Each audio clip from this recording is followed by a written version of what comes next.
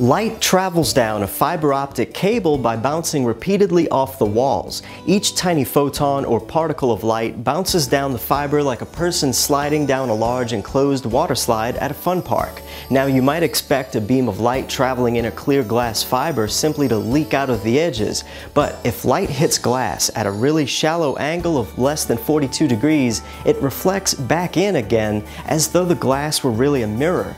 This phenomenon is called total internal reflection.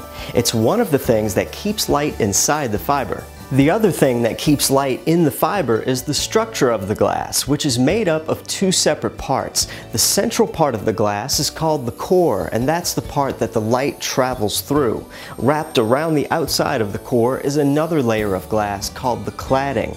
The cladding's job is to keep the light signals inside the core. It can do this because it's made up of a different type of glass than the core is, which has a lower refractive index compared to the core, which has a higher refractive index. What is refractive index? Refractive index is the speed of light in a vacuum divided by the speed of light in a material. Refractive index measures how much a material refracts light. And what is refraction of light?